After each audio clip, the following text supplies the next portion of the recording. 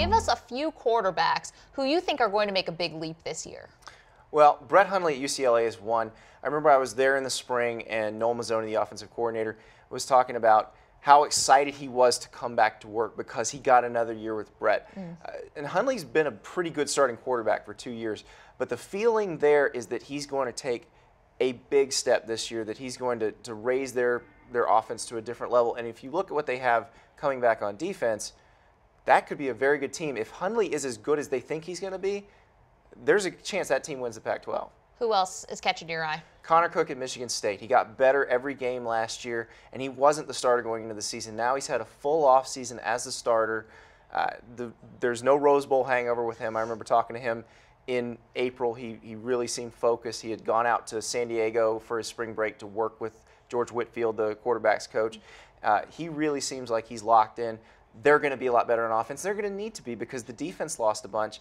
They're going to have to help the younger defenders come along by scoring some points in the same way that the defense helped them come along by not allowing any last year. All right, give us one more. We're getting set here for college football. Jacob Coker at Alabama. Okay. The most interesting situation, I think, in America because, first of all, he hasn't won the starting job. He hasn't even taken a practice snap for the Crimson Tide yet.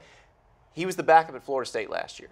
Jimbo Fisher knows people think he's lying when he says that it was really close between Jameis Winston and Jacob Coker. But it was. Coker was injured through a lot of the spring, so he didn't necessarily have the best footing in that competition, but he impressed those coaches. You haven't seen much from him because he was playing behind their second-team line when he come in mop-up duty last year. We don't know exactly what he can do, but if you almost beat out the guy who won the Heisman Trophy, you're probably pretty good. And now you're taking over an offense that has T.J. Yeldon, that has Derrick Henry, that has Amari Cooper. We don't know about that line yet, but Alabama's been pretty good in that position the last few years. So that's a pretty good situation for a guy, assuming he wins the starting job. But if he does, we could be talking about another Nick Marshall type situation where the guy comes in and becomes a star right off the bat.